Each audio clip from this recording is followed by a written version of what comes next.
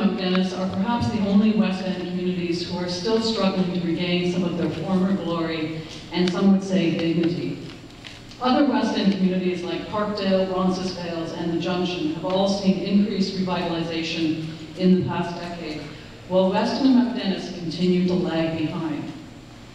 An important component of revitalization is good public transit.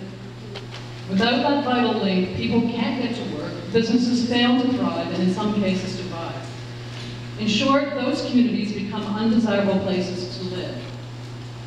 As our newly elected, or re-elected as the case may be, MPP for York South Weston, how will you ensure that good, affordable public transit is a priority, and that once the Eglinton LRT opens, both Weston and Mt Dennis will have a GO train stop, and that neither community will be left behind? All right, thank you for the question. Ms. Alderman. You want to go ahead? Or Paul, go ahead. Yes, if you want to answer the question. Thank you, Laura Alderson, for that question on behalf of the WVRA.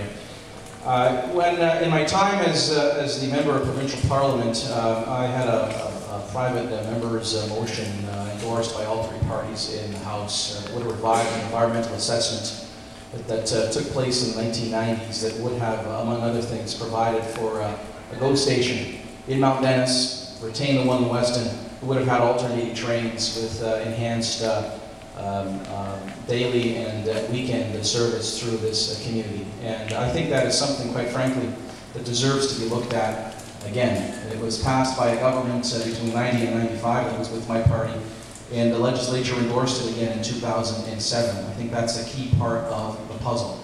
Beyond that, I'm also proud to say that I was the very first provincial politician to endorse the Transit City Plan, which I still think makes a lot of sense, especially here for York South Weston. In the summer of 2007, I'll remind the folks here in the room, the McGuinty government promised something called Move 2020.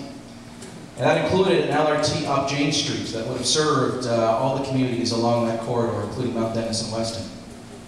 We've lost that LRT, we've lost that opportunity to reinvigorate Jane Street because the McGuinty government pulled the plug. They pulled $4 billion off the table and then gave Mayor Ford a very convenient excuse to kill the Jane LRT. And that is mighty unfortunate for our community.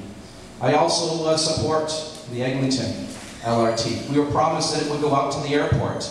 Now it's actually ending at Black Creek, despite what you may hear. There are plans for an environmental assessment next year to look at potentially extending it to Jane, but that's not good enough. We've seen what happens to environmental assessments. I cited an example at the beginning of this 2-minute statement.